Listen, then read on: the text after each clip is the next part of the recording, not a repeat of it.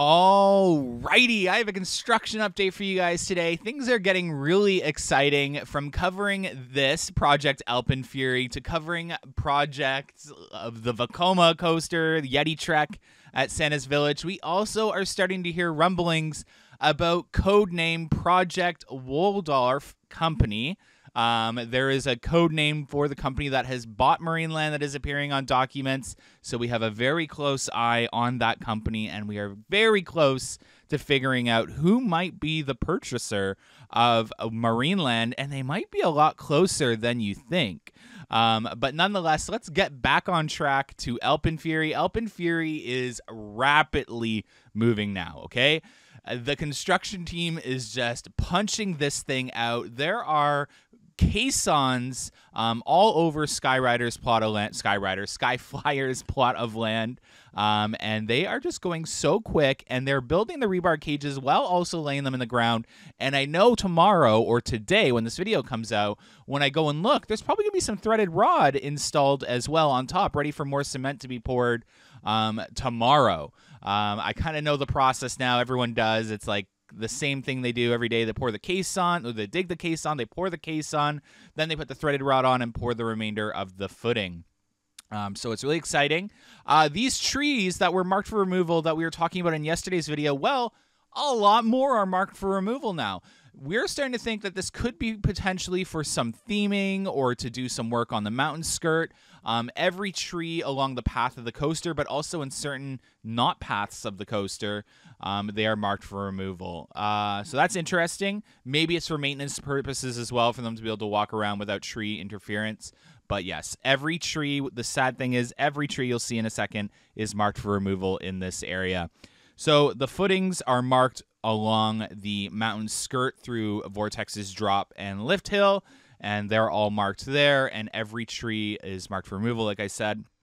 So this area is definitely going to look very different next year. I know some people are not going to be a fan of this. The trees getting removed. We were actually just talking about this as a group the other day, how well Wonderland's trees have grown in over the years since opening year. How Wonderland used to not have a lot of shade when they first opened with all those trees, and how they've grown in, and it's just a really well shaded park with a lot of nature surrounding the attractions. So it is obviously sad to see these big trees get cut down for attractions, but obviously AlpenFury is a lot better, and I know the park, they're going to plant some greenery. But yeah, it is a little sad, but unfortunately with new attractions, you have to get rid of some of the greenery. So some really exciting news that you're about to see in a second is the tower. The tower for the first element coming out of the mountain is now marked as well. So some of the tower supports will be coming down into the entrance of the ruins. And then one of the tower supports is actually on the outside, which is marked. I believe it's marked T3 or T2, one of the two. So that's really exciting. Excited to see that, because honestly, I don't know if anyone noticed, but I really like the look of the support structure of it coming out of the mountain, that first element. It's got like a glacier kind of look to it. So I was really impressed by the design of the coaster, and I'm also really impressed by the slight icy blue color to the track. It almost looks like a glacier in water, the underneath of it. So that's really cool. I like that it's not the white that we saw. So yeah, T2 East or E right there. Then the other ones are inside the ruins. So when Halloween Haunt opens, we'll actually be able to see some of those markings or those walls that are around those support columns. The park has a lot of work to do when they close for daily operations. So you'll see they'll start to cut holes into the mountain probably starting next week. But yeah, there's a lot of markings. I think the entire coaster is marked up, or most of it now. But a lot of the work has moved over to Extreme Skyflyer while they work on the inside of the mountain with restructuring the second level. So they're kind of reforming a second level in the mountain, if you remember the construction tour. So they're just removing some of the support columns in the way of the launch and then building another level up there for some future attraction. Outside of that, as you heard earlier, they have worked on some caissons that'll be footing soon. And it's just some work on building some rebar. A lot of land digging in that one specific spot with the tampering. So yeah, this is going to be a really quick area. They'll probably be done here maybe tomorrow, depending on weather. maybe Monday at latest. But they've moved so quickly. It's insane.